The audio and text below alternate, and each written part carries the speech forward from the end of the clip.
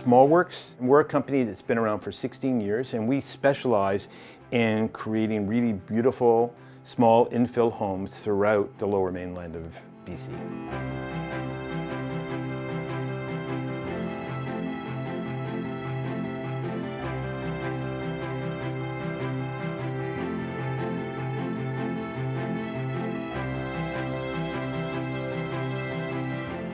Over the course of the last 16 years, we've built over 400 ADUs. And what we've learned in that period of time is how important this type of housing is to really accommodate the challenge we are having across our cities with land use. It goes without saying, the biggest problem we have right now is lack of housing stock. And we know over the next 10 years, there's a huge challenge to meet what the actual needs are in communities across Canada.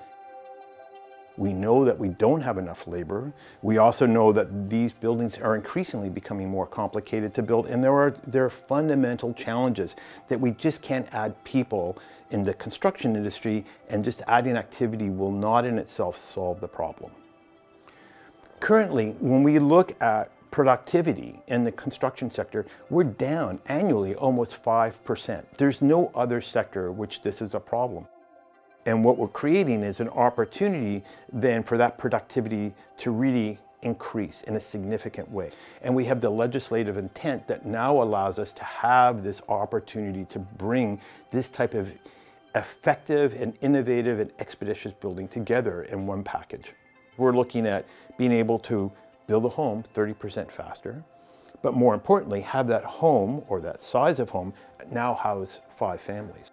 We actually get quite a volume of work out of a small team, and this is where we're going to see the rise in productivity, and we need that if we're going to address the housing demands that are required not only nationwide but province-wide.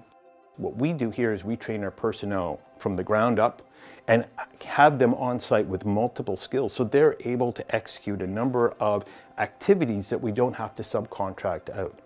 That kind of team building, for lack of a better term, and that effective team of a small group of people moving from one project to another or working on a few simultaneously, that's how we're going to be able to execute the volume of housing that needs to be required industry-wide.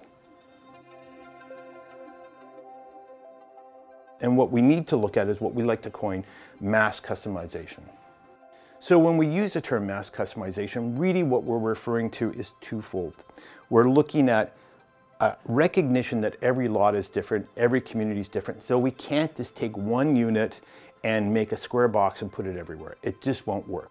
However, we also know we just can't start from scratch every time. What we're drawing from is something that you might see more from the automotive sector, where we're going to take components, things that are already being built by companies that we know that work, that are effective, and we're going to put them together on site.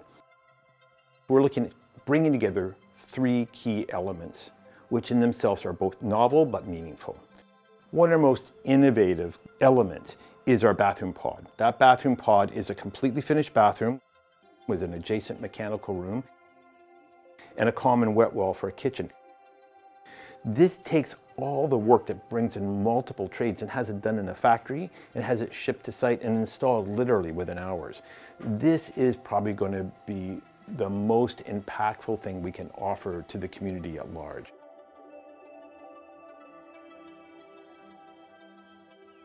But we're able to really bring that next level of design. So this is something that's really appropriate for a residential unit. And now that we have products that are available to us that are more suited to smaller buildings, we're able to make that mechanical room a really effective use so that we can have this bathroom pod, which basically comprises almost all the infrastructure of a house, brought to site. Factory built at a high standard with tolerances that are really both fine in the sense of craftsmanship and fine in the sense of something you can actually work with really effectively on site, and bring that together so that becomes a nucleus of these 5-6 unit homes, and having 5 or 6 of these pods and then wrapping that with this high performance building envelope really is quite different. In addition to that, then we're going to take our high performance wall system. This is sourced from a local supplier and who is well established, and this is an element that has been used in other forms of construction that now we're going to bring into these smaller residential buildings. And we know that manufactured walls are the way to go in these urban infill projects.